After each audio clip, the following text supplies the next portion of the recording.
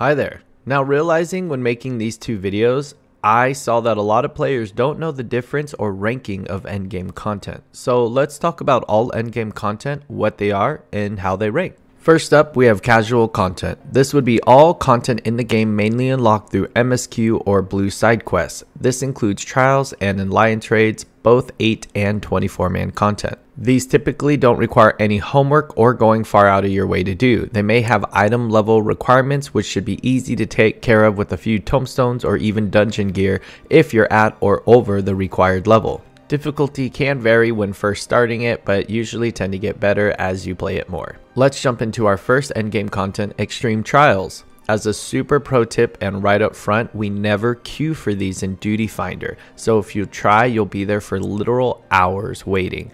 The best way to access this content is either by running it unsynced or by the Party Finder. So what are Extreme Trials? These are harder versions of the trials unlocked through MSQ. After beating the more casual version, there'll be typically a blue unlock quest to access these harder versions. After that, there's another quest that you have to do to unlock the extreme versions. Let's take ARR or A Realm Reborn for example. You have the regular primals, the hard versions, which really aren't that much harder, and the extreme versions, which is the hardest fight or version of that fight. Now you can run any of this content here unsynced, which means that if you're even level 60, 70, or definitely higher, you can run these in about a minute on your own and requires no party. You generally would run old extremes to farm mounts and glamour from old content. Extreme trials can also be depicted as minstrel ballads, which is just another way of saying extreme trial. Basically a fun in-game way of explaining harder difficulty without breaking lore. Other than glamours and mounts on the old content, there isn't a lot of reasons to run these over and over. You'll probably need Discord for current endgame trials as most statics,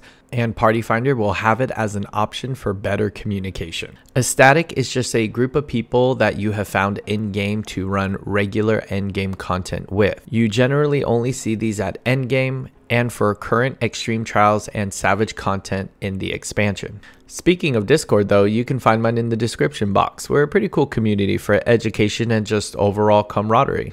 Next up, we have Unreal Trials. Now, up to now, we've only had A Realm Reborn Primals as Unreal.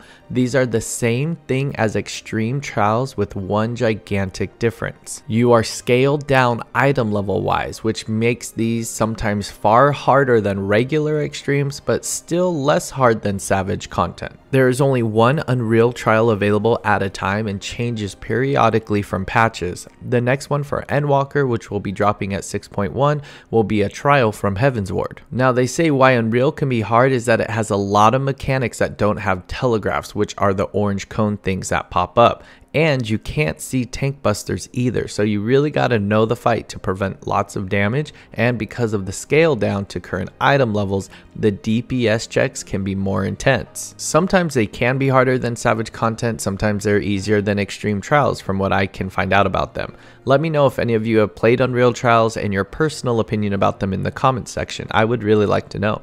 Moving on to savage content. Now this is where most players in a tiny community who do high-end content are. These are the second hardest pieces of content in Final Fantasy XIV with a much higher barrier to entry than extremes. They require a ton more commitment and usually a dedicated group, though you can prog and Party Finder for these as more come out and work your way up. Also, prog just means attempting. Now, I won't talk too much about this here as you can watch the video on why you shouldn't play savage content to learn more about the ins and outs of savage. Lastly, we have our ultimates, which are supposed to be the hardest pieces of content in the game, and you might hear them in-game referred to as T, the Epic of Alexander, Ukab, the Unending Coils of Bahamut, and Uwu, Ultima Weapons Ultimate. These are the three ultimates in the game currently.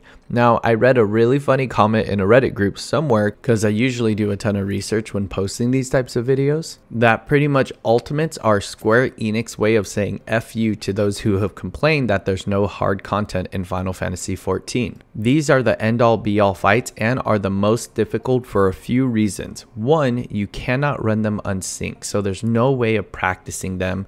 Two, they are about 15 to 20 minutes long depending, where savage content with a good group can be anywhere from 9 to 15 minutes long. On top of that, if you die, you start over from the beginning. It really requires every single member of a party of 8 to be experts in their field for their position, and you'll probably be running these for 60 to 80 hours of practice before even being able to clear the boss, of course depending on the skill level of each player. Essentially, they're kind of like a boss rush with no checkpoints. Each fight has a tight schedule for clearing, so DPS checks and heal checks are plentiful. On top of this, there's multiple and layered mechanics. And now with that, you have a basic idea of endgame content, and you can decide how far you want to go with battle jobs in Final Fantasy XIV. I say battle jobs because there are so many other things you can do in game that aren't endgame content for battle jobs, like crafting, gathering, hunts, relic grinding, and housing and glamour. So since there's so much to do in game, if endgame raiding is not your thing, you have plenty of things to choose from. Thank you all for watching this video. If you got any value out of this video, then make sure to limit break 3 that subscribe button down below, as well as check out all of my social links for my Discord, Twitch, and Patreon. And if you want to watch more Final Fantasy guides and tutorials, then you can click here.